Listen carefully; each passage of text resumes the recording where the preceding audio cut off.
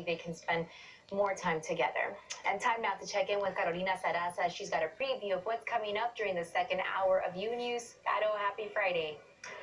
Thank you, Andrea, and happy Friday to you as well. And today we're following a number of major stories. In South Florida, a detention center housing migrant children is at the site of major controversy after officials announced a plan to provide long-distance mental health counseling for these children. And also, we have new details on the case of a missing teenager from West Virginia. Police making a major discovery in that case.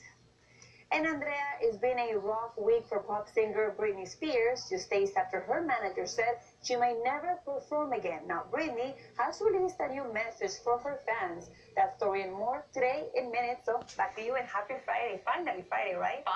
Finally, the weekend is almost here. Thanks so much, Caro. We'll be waiting for you.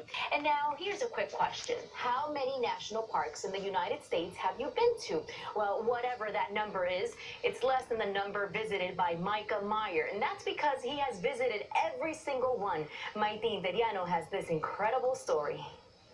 And after 3 years of traveling across the country, Micah Meyer has chosen Minneapolis as his new home for many reasons, primarily because it was here where his father first served as a pastor, and because, and I quote, it's the only city in America with a large gay population where you can easily spend less than $1,000 a month on rent. I mean, what an amazing journey. It must have been very tough living in that vehicle, in that van, but just amazing photographs that we saw there. Now, I was just wondering, does he plan on traveling some more, and where to, perhaps? I hope so, and I hope he invites me. But further now, we'll begin to Minneapolis. He's also working on a book and hoping to land his own travel show. So he's going to settle down for now. He's going to have a lot of experience to tell travelers where to go.